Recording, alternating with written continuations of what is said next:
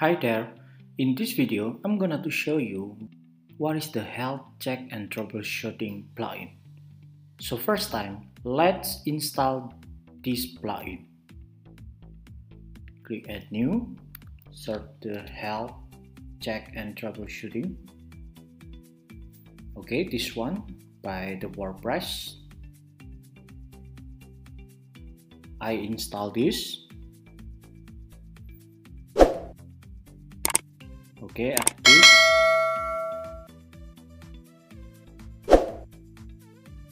So now, when you go to the plugin list, you can have the menu called Troubleshoot. What is this menu for? For example, you have found some error in your WordPress and you don't know what is the error caused by some plugin.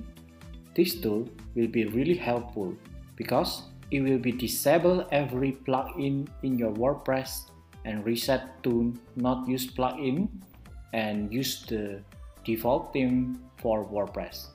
Let's try some example. So now let me click the troubleshoot. You can see the mode is set enabled and every plugin is disabled, but just only Astra Pro that enable because I'm start from this plugin, right? And you can see the themes is used the 2020, and let's go to the visit site. Okay, now you can see the website is used the current themes, but the interesting in the front end, the visitor of your website, they will still see the correct current themes that you use. Yeah, so it will be not affect into the front end. So these tools will be really helpful for us to debug our website error.